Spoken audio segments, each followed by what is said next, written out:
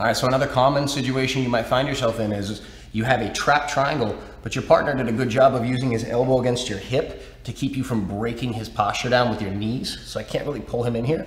And he might already have his posture completely up. So drive your knees in a little bit and then sit up real tall. So we're here like this. Now, this is an old school defense and it does work sometimes. Maybe of him like holding, cutting in, and just shaking his elbows left and right. And as he does that, he's elbowing me in the thigh and possibly opening the lock, right? So once I get here and I realize my partner is too high up for me to grab his head, I want to sit up and grab, but it's not happening, then I have to start thinking of alternatives. So the first one I want you guys to understand is I like to grab the wrist and I like to come through and control the arm here. Now, once I have this, I have something that can pull. As I pull, it pulls his shoulder down, which makes it a little bit harder for him to move around me. So when I do this and pull, I can now drop my choking leg down by his bicep and then close my guard. So this leg is coming around the back and my ankles are crossing. So now when I hold this and pinch tight, Nico's gonna go ahead and try to pull your arm out. Very, very difficult, right?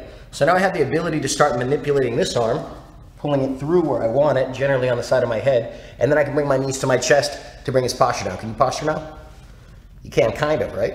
So now I grab the head, control the crown, and now I can work into the same stuff we've been working on. Foot on the hip, slap bracelet, lock, perpendicular, stomp, curl, finish.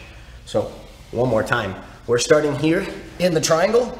And again, if this is gi, I'm grabbing inside the collar and pulling down. If it's no gi and I can't reach up and grab anything, I'm gonna grab the wrist and I'm gonna come through and pull as tight down to my chest as possible. From this spot, I drop the leg down towards his bicep slash elbow. And then as I hold, I'm able to start manipulating and moving this arm.